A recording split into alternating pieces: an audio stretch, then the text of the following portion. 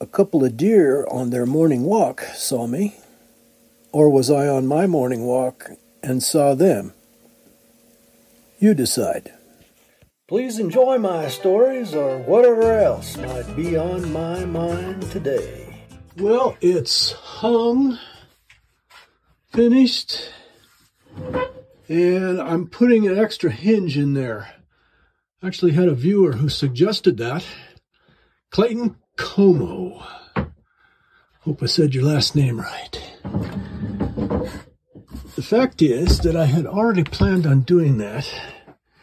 This hinge matches those hinges, but I had a problem.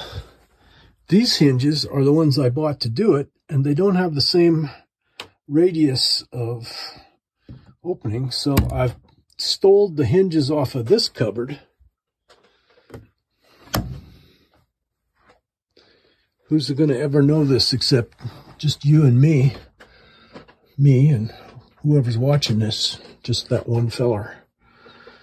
Anyway, put a third hinge in there to hold the weight of the cans.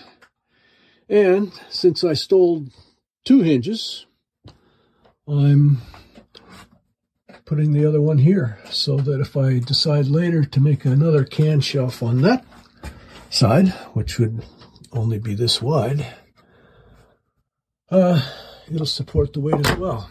Thought maybe you'd like to know one of my little tricks for drilling screw holes the right depth. I just put a little collar on there.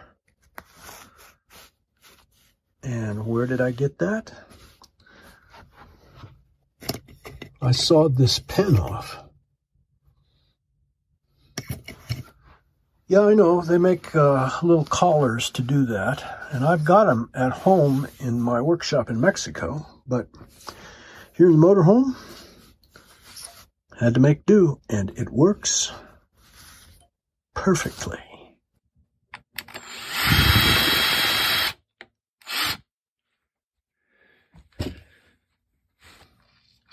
Anyway, finished project. More can storage. I finished up that project, and ooh, does sunshine make you sneeze?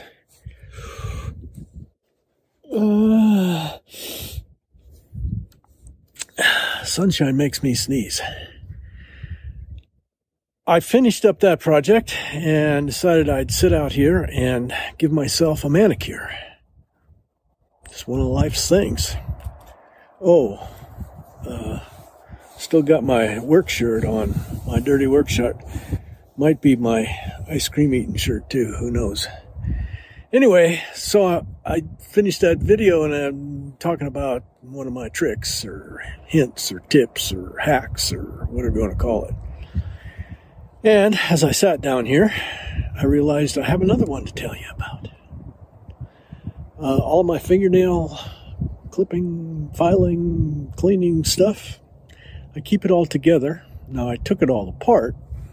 I keep it all together in a pile with this magnet. I've talked about these magnets before.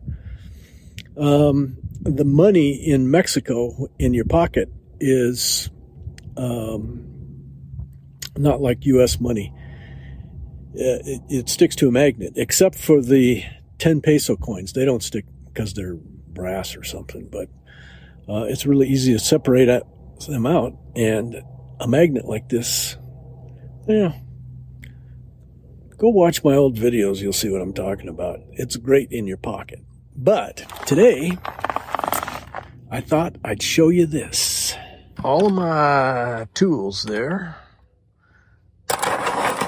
they all stay in one pile. Well, come on. Don't make a fool of me. There you go. They all stay in one pile.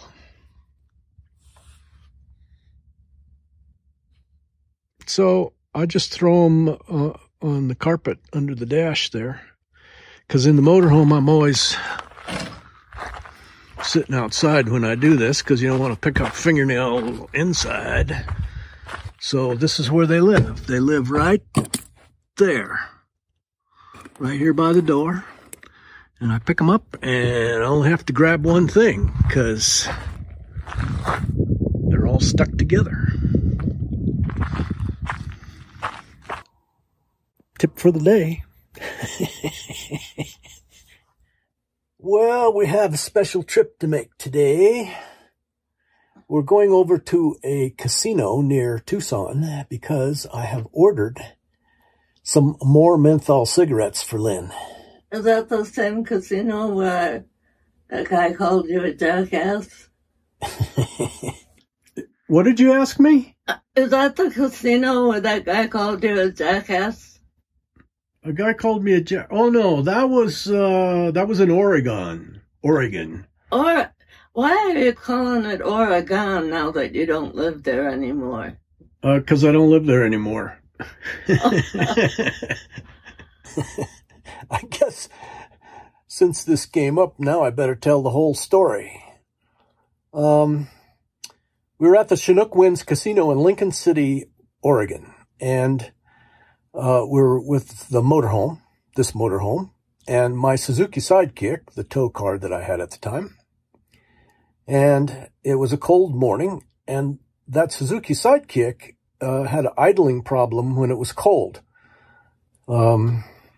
It was the mass airflow sensor.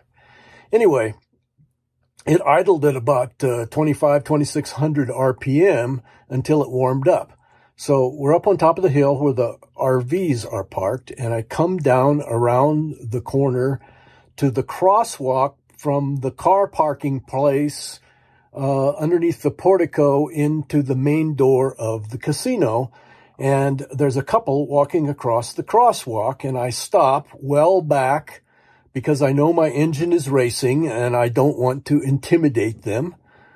And they walk past in front of me, and as they're well out of the way, I proceed much faster than I usually would because the engine is racing. And so as I cross the crosswalk, the guy turns around and says, "Slow down, jackass." And I go on faster than I would have. And my wife, this wife right here, says, "How did he know your name?" Morning, friends. We're starting a new project today. We're going to drive up to where we have acquired a couple of greenhouses. This is going to be a pretty big project. We have to disassemble them. They've been in disuse for a few years, but there's lots of parts and pieces there, including big swamp coolers and all of the plumbing and electrical and timers and switches and plant hangers, and it's a lot of stuff. And we're going to dismantle it all and bring it down here to the Arizona Ranch property. It's 70 miles from here, and this is going to be a big project. And we're starting today. To get these greenhouses, we're going to drive up through Saguaro National Park to where they are. And since I got that plastic cover off of my dash cam, we'll get some great pictures driving through Saguaro National Park. So stay tuned, come along for the ride in my next videos. Is there any reason at all to label these where they came from?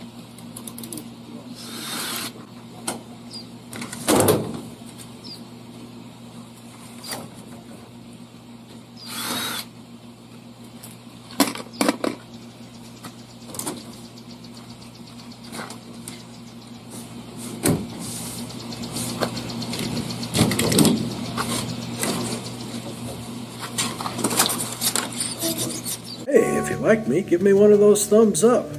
And please subscribe and hit that little bell so you know when I post next. Please share me with your friends on social media. Thank you for watching. I hope you enjoyed what was on my mind today.